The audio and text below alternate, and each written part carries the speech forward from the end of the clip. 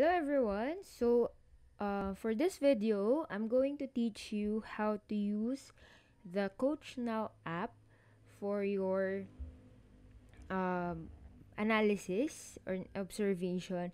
If, for example, you don't have a computer and you want to use your gadgets to use for your analysis, okay? So CoachNow app, you just have to search in both for Google Play Store or your App Store.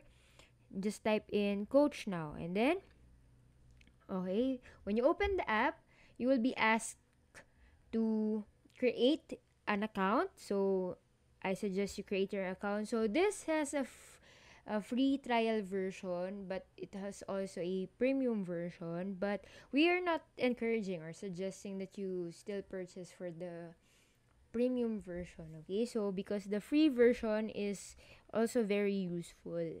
Okay, now, for example, CoachNow app is used for, again, sports analysis and coaching and teaching athletes, and it is also a kind of communication platform between coaches and the athletes. But for now, what we're going to use it is for our analysis, okay? Specifically for physical assessment or PT assessment, okay?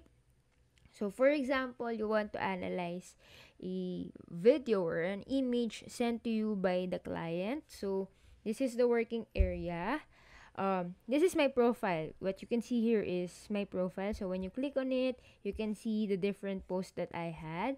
But, for example, you're just starting a new post. Okay, so what you're gonna do is click on this lower left um, button with the color orange part, okay, and then when you click it, it will allow you to take video, take photo, or open your library, etc. So what we're going to do, because I already have a saved image of uh, my patient, for example, so I'll just click on the library and you can choose uh, camera roll, okay, and then let me add this image.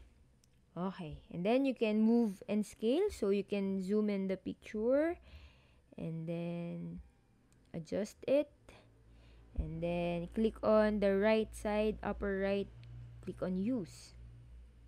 Okay, so once you have clicked on use, okay, you'll be greeted with this post type of thing. Okay, so now what I want you to do is click on that pencil button on the middle of the picture. Okay, click on that pencil button and then you'll be able to open again the image. Okay, so let's just check into the button. So there is microphone, so you can record your comments on the image or the video. You can do that. The camera button is for you to just select it or post it. Okay, so again, let's go back. Okay, and then this one is the most important part that I want you to take note. Okay, on this right side, okay, you have here a series of shapes. So you have your arrow, your line, your angle, and then your free drawing, circle, and square. Okay, so these are the buttons that we're going to use for our analysis of the image. Okay, so let's say, okay, I just zoom in the image. Let's say you want to label or identify the specific landmarks in this body. Okay, so let's just, for example, I want to use the circle button to apply the landmark of, let's say, the ACROMION process. So you just click on the button and then you can select color if you want. So I want to choose yellow and then click in here. Okay, so that one, and then here. Okay, so I've selected two parts na I want to identify as my ACROMION process. Now, same thing, I also want to apply a line. So I'll create a line and then use different colored line. And then you can just put it in there. Okay? So, and then, if you want to highlight that there is a problem, let's say there is a problem in this area, so you can put arrow on here. Okay? Ay, double. Ayan, you can put arrows on it and you can explore on it. Ayan. Ayan.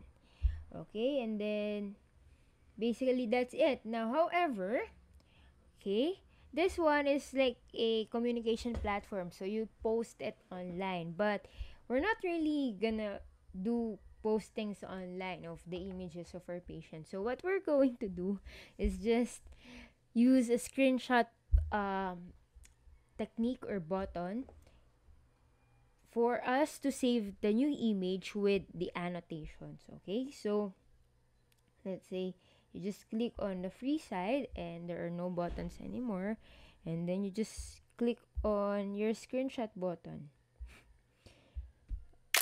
Okay, and then once you've saved your image, that image now can be added, or it will be put on your library, and then you can add it on your document for analysis. Okay,